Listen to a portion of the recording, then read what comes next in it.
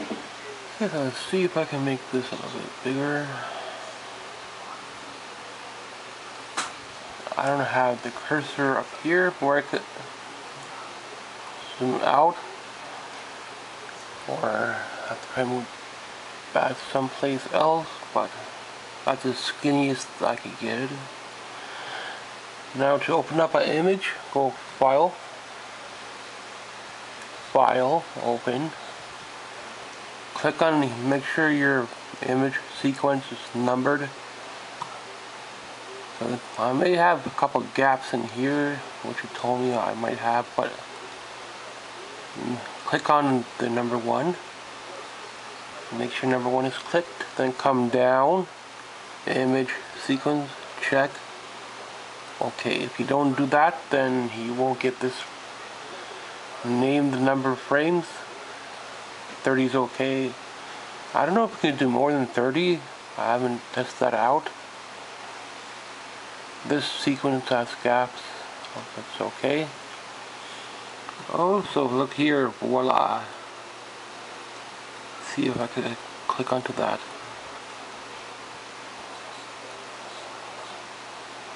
And could drag it.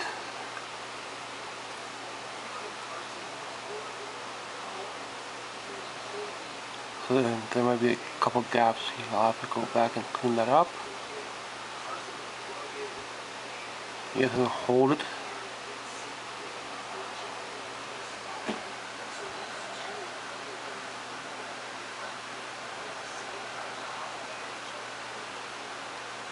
Bring it back. Press play, and it doesn't loop, but it plays. That is really good. Really useful to have.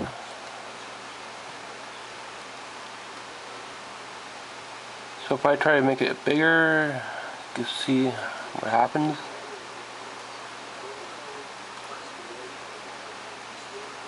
Play. This will cover the ball, so you won't see the ground. So this will be in the way. So to try and move this out of the way somehow, but still getting good progress with this. Resize it a little bit. I just need to see this move, so don't need nothing too fancy, nothing too expensive. Just doing quality stuff. So, and if you're having a tablet that's enough to work with to see some basic animation moving, but if you get into more advanced stuff, then you might look into more expensive software and programs. Could cost you a fortune, so gotta be careful out there. So it works very well, the timeline for Photoshop now. They got it figured out. Thanks for watching. Hopefully some of my tips will help you out. Helps me out learning Photoshop as well. I never got to learn Photoshop or digital in art because they never had it at the time. So it was mostly painting back then. But thanks for watching. I'll have to go back and check where the gap is and try to fill in a couple more balls if we can. But if you start playing with the timeline for your animation, then it's going to be messed up just because it says here there are gaps, but your animation will be kind of different.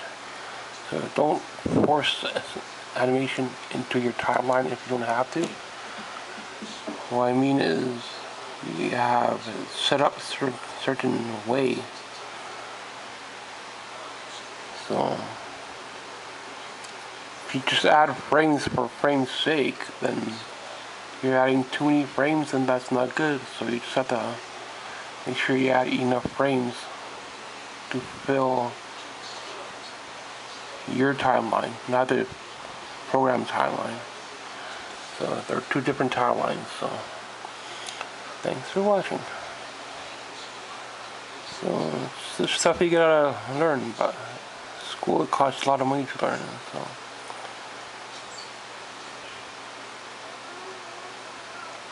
And plus this is a JPEG, so you can export it in JPEG. So hopefully this tutorial helped you. Thanks for watching. September RM.